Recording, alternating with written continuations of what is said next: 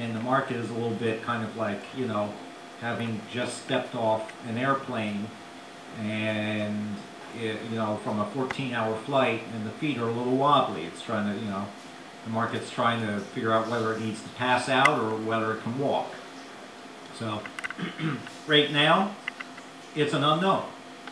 But all I can say is that we can establish some very, very short-term resistance levels for the next day. And that is, let me clear this and put on, whoops, sorry, wrong button again. Okay. Alright.